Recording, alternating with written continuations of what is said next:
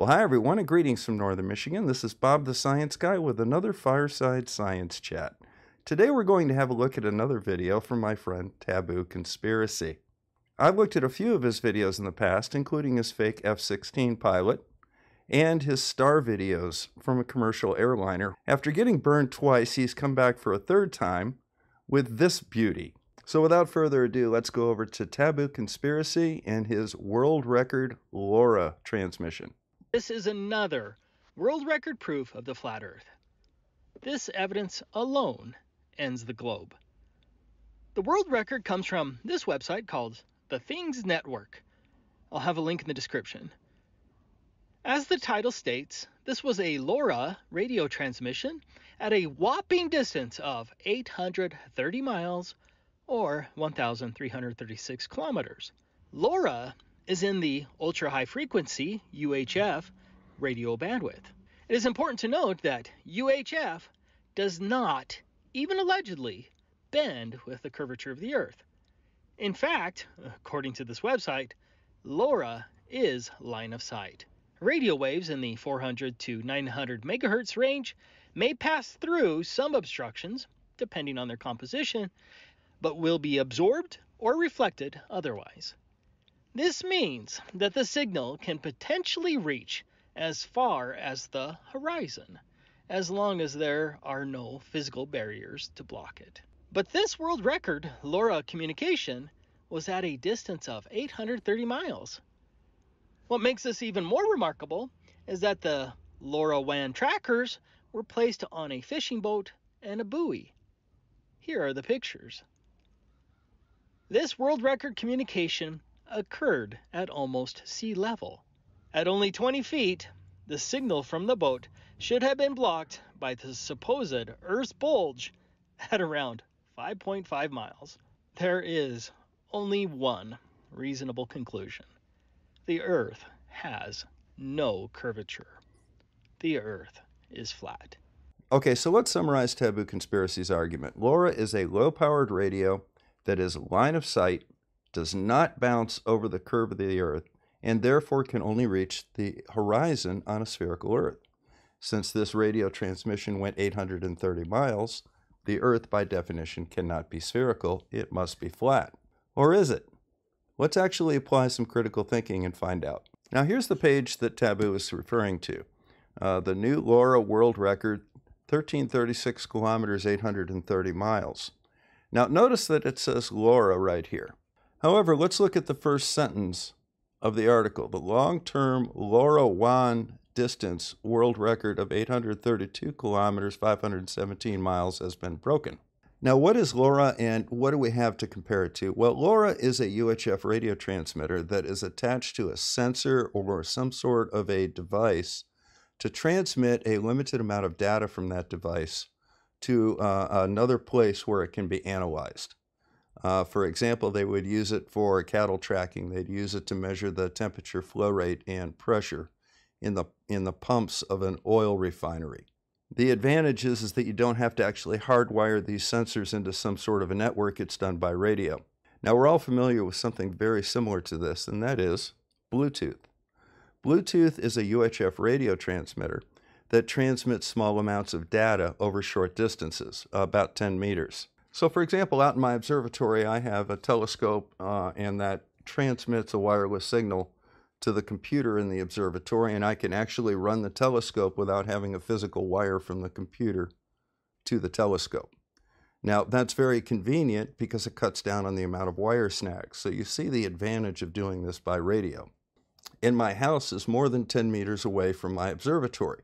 So I can't use Bluetooth from inside my house out to the observatory and read the data off of the telescope. However, what I can do is I can read the data off the telescope from a computer in the observatory, and then I use something called Chrome Remote Desktop to actually connect to the computer in the observatory from a computer in my house. And that way I can actually run the observatory from inside my house without having to sit out in the snow. Now, very clearly you can read new LoRa world record, 1336 kilometers, 830 miles. And that is the headline of the page. And apparently that's as far as Taboo Conspiracy got. Now this is what's called copywriting. Now, what copywriting is you like to write a headline that has some punch to it and makes people interested in the article. So if you're exploring LoRa, you may want to actually look at this article because it kind of addresses some of your concerns, and that's the range of the device. So let's look a little further into the article. So even though it says new LoRa world record, let's look at the actual first sentence of the article, right above the map. The new long-term LoRa WAN distance record of 832 kilometers, 517 miles has been broken. And again down here, it also talks specifically about LoRa WAN trackers on the fishing boat. So let's go ahead and have a look at the differences between LoRa and LoRa WAN, and we'll go right to the company website to learn about it. Now here's the architecture of the LoRa WAN system. So we have end nodes right here. These are the LoRa radios themselves. So for example, you could have a pet tracker, or you could monitor the contents of a vending machine. Those send out a radio signal, line of sight, to something called a gateway. These would be the sensors on my telescope, and this would be the computer in my observatory. Those signals are then sent to the cloud, i.e. the internet. And then they are sent out and received on the other end, where they have an application server, which would be my computer in the house. So I can sit at my computer here, and then I can read the data off of the sensors down here via this network. And as you look at the Things Network webpage, you can see these black dots are LoRa WAN servers all over the globe. And you notice the nice globe Earth here.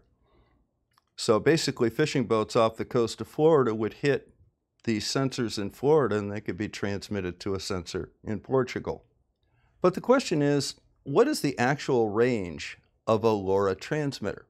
Well, it's a relatively low power line of sight radio, but as long as you have line of sight, you can generally receive a signal if you have a good enough antenna. For example, my ham radio, I can bounce signals off of the moon 250,000 miles away with less than 1,000 watts of transmitting power, sometimes considerably less if I'm using Morse code. But what is the true world record for direct transmission from a LoRa transmitter to a LoRa receiver? Well, that information is actually in a link that Taboo Conspiracy put in the description of his video. Apparently, he didn't look at it. So this is the second reference that was in the description of Taboo Conspiracy's video. I don't believe he looked at it, so let's go ahead and we'll look at it for him. And it's from Electronic Design, and it's 11 myths about LoRa WAN. Now, if you go right down here, it talks a little bit about what LoRa WAN is and what LoRa is, and it says very specifically that LoRa signals cannot be transmitted over about 10 kilometers. Why is that? Well, it's line of sight, and in an urban environment with large amounts of obstructions, you're going to get 2 to 3 kilometers range. But in a rural area, you can get 5 to 7. And then it also goes on to talk about elevating the LoRa devices and placing them on rooftops or mountaintops, or the receivers for that matter, will maximize their range. And then specifically, it talks about this 702 kilometer direct transmission from a LoRa transmitter. So let's have a look at that a little closer. So this is a groundbreaking world record. LoRa WAN packet received at 702 kilometers. Well, how did they do this? Well, let's go ahead and read the article, and again, it's from the Things Network.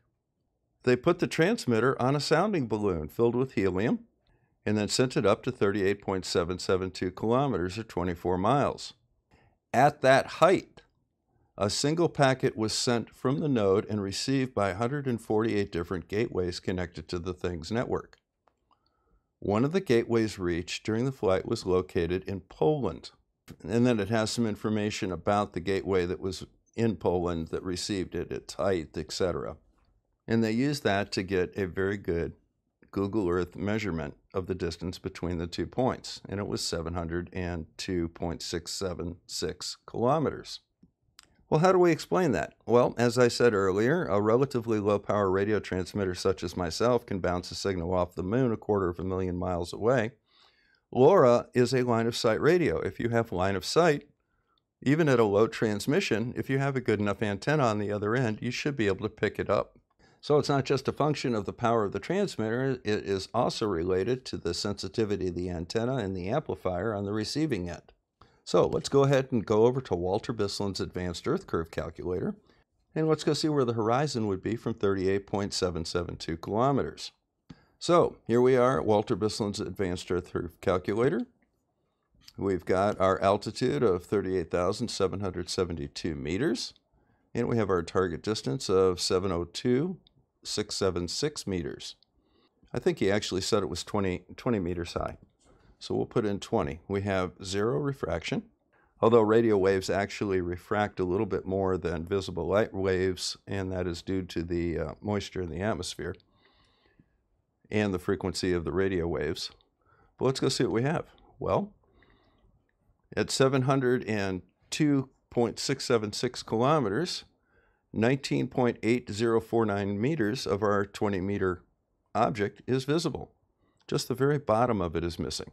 So as you can clearly see, it is very easy to see that object from that distance. So as we can see, the distance of the horizon on the surface is a little bit over 701 kilometers, and the distance from the eye is a little more than 703 kilometers.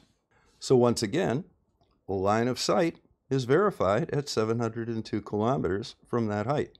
Now looking at the actual article that he posted, there seems to be a little bit of confusion as to whether or not the fishing boat, which apparently was off the coast of Portugal, reached that Canary Island node directly, or it reached it via a node in Portugal.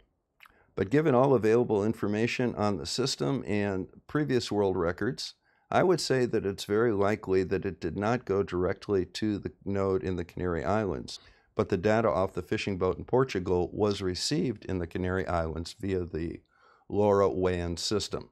Now when you read the article itself, you see the tracker is named, and here is the information page on the tracker itself. And what I found of note is that the board also transmits and receives data configurations and events to and from the cloud over the LoRa WAN network. So in other words, this device actually connects to the cloud itself, and it may do that via satellite or some other means. So this was not a direct line of sight transmission. So let's go ahead and summarize all this up. Now, once again, we've got Taboo Conspiracy putting out a sensational video that is literally eaten up by the flat earth community. Let's go over the 5 characteristics of science denial according to Dr. Lee McIntyre. Number 1, cherry picking. Clearly, Taboo Conspiracy just read the headlines and didn't read the body of the article at all. Number 2 is conspiratorial thinking. And flat earth itself is a conspiracy, so by definition, conspiratorial thinking is present. Number 3 is promotion of fake experts over real experts. Taboo Conspiracy clearly has demonstrated himself to be a false expert, and he's ignoring the actual experts that wrote the articles that he's citing. Number 4 is poor scientific logic, and that kind of goes without saying. And number 5 is an inappropriate expectation of perfection from science, and he did not really touch on that in this episode. Once again, this is Bob the Science Guy signing out from Northern Michigan. Thank you very much for stopping by and visiting with me this evening. We'll have another little chat sometime soon. And remember, all flat earthers are dishonest, if only to themselves. Take care, guys.